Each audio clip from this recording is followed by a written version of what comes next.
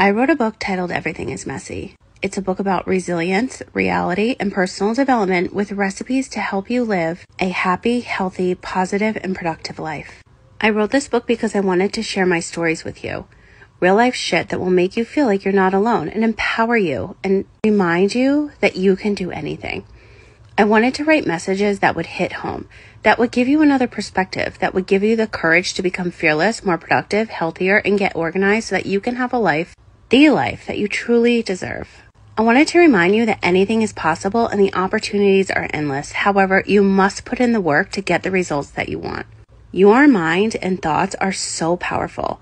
Mental health is important, so always make sure you are taking care of yourself first before anyone else. This matters the most. Tap into your intuition. We are living in quite a different world right now, and if you feel the same and you feel like it's time to make some moves, just fucking go for it. There is no one or nothing that can possibly hold you back. You are the only one who could get in your own way, and you know that now. If you're anything like me, then you know that you deserve more, but at the same time, you want to do more for others. Get a journal and just start writing, manifesting. Do what truly sets your soul on fire. Visualize it happening and then start acting as if it's already here. Begin each day with gratitude, stay humble, grateful for the moment you open your eyes and start a new morning.